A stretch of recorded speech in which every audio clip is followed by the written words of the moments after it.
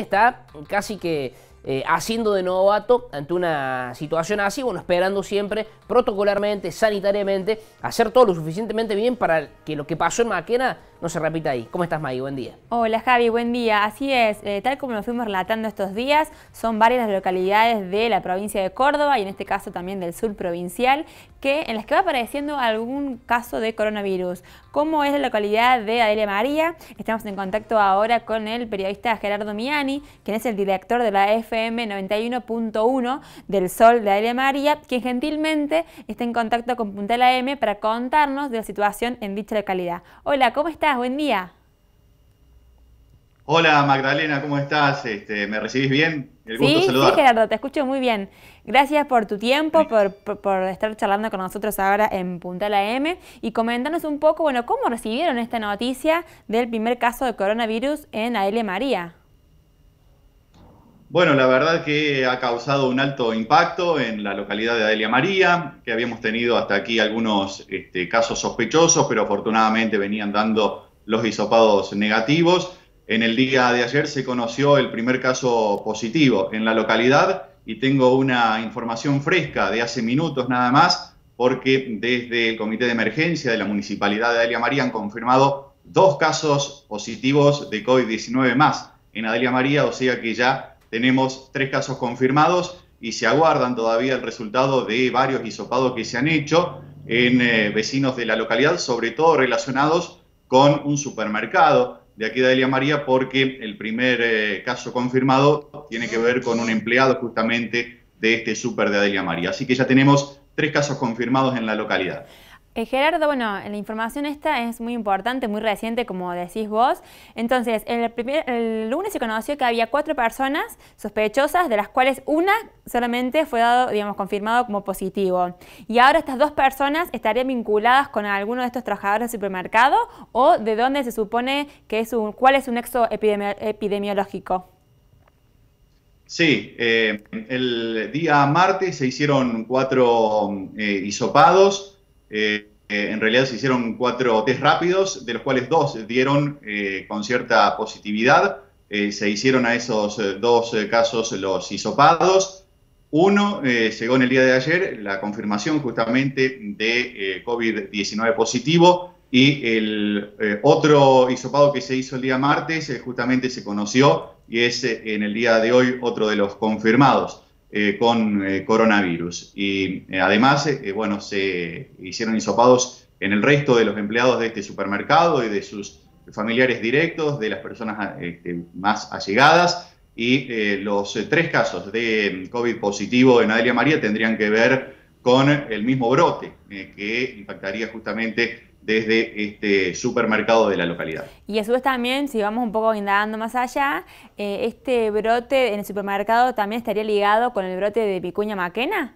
¿Qué se conoce al respecto? Bueno, en realidad oficialmente no lo podemos asegurar. Esta mañana inclusive estuvimos hablando con el intendente y nos comentó que hay indicios de por qué motivo, de dónde se había generado este contagio, pero no lo han plasmado.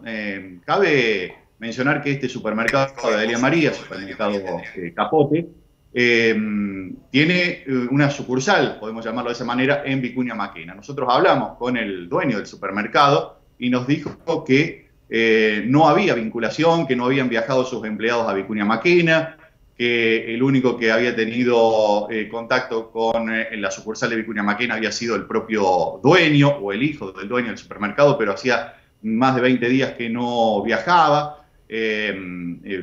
O sea que, digamos, no se puede confirmar de manera oficial, pero hay cierta sospecha que puede llegar a haber alguna relación entre los infectados de Adelia María y la vecina ciudad de Vicuña Maquena. Claro, y por ahora, Gerardo, estas personas están en aislamiento. ¿Tenés idea de cuántas familias también están aisladas? Sí, efectivamente, en este supermercado hay aproximadamente 22 empleados, todos están aislados con sus respectivas familias. En total nos confirman que hay 85 personas aisladas en la localidad de Adelia María, van recibiendo permanentemente resultados de hisopados, de los cuales hasta el momento, bueno, 3 dieron positivo y se aguarda para las próximas horas para tener más confirmaciones con respecto a los resultados. Pero en total hay 85 personas aisladas. Y de las personas que dieron resultado positivo, ¿tenés algún promedio de edades? Es gente joven, es gente de entre 20 y 40 años aproximadamente, por lo que se supone, si bien no ha trascendido oficialmente, por supuesto, sus identidades, pero serían personas jóvenes. ¿Y cómo vive? El dueño del supermercado, ¿cómo? No, decime vos, por favor, continúa, discúlpame. No, que hay cierta preocupación también por el dueño del supermercado, que es una persona mayor de 70 años, que bueno, el propio hijo comentaba sobre su preocupación por la salud del padre, que por ahora está bien, pero obviamente había tenido contacto por ahí con los empleados. ¿Y el supermercado tiene las puertas abiertas o decidieron cerrar por unos días? No, te digo más. Después de conocerse el primer caso positivo en el día de ayer, la Municipalidad de Adelia María tomó la decisión de volver, si se quiere, a fase 1. Hoy están los comercios cerrados, salvo las actividades esenciales. Bueno, por supuesto, las vinculadas con la alimentación pueden atender, pero en el caso de este supermercado en particular, está cerrado desde el día miércoles. No hubo actividad entonces en lo que es el día miércoles, tampoco ayer. Hoy cerrado y se verá a partir del martes, después de que pase el feriado, cuando se vuelva a reunir el comité de emergencia aquí de Adelia María y analizar la cantidad de casos que han dado positivos, qué medidas se toman. Pero ahora se ha vuelto a la localidad como era en un primer momento, las roticerías trabajando con servicio de delivery solamente y el resto de los negocios solamente actividades esenciales abiertas hasta las 8 de la noche. Después está todo restringido aquí en la localidad de Adelia María. Y la pregunta que siempre hacemos cuando hablamos quizás de localidades más bien pequeñas, donde todos nos conocemos, ¿cuál es el humor social de la gente, digamos, a esta hora de la mañana? Ya van 3 casos positivos y desde que se comenzó con las sospechas y la investigación el día martes, bueno, ¿cuál es el humor social en Adelia María? Bueno, la verdad que hay mucha preocupación. Nosotros hicimos un vistazo en el día de hoy por las calles del pueblo y están verdaderamente desiertas. La gente se preocupa, sobre todo por el lugar donde se inició el brote, que es un supermercado muy frecuentado. Hay 3 supermercados grandes en Adelia María. Este supermercado es uno de los 2 más grandes que tenemos en la localidad, concurre diariamente mucha gente. Entonces, por eso, bueno, hay muchos recaudos.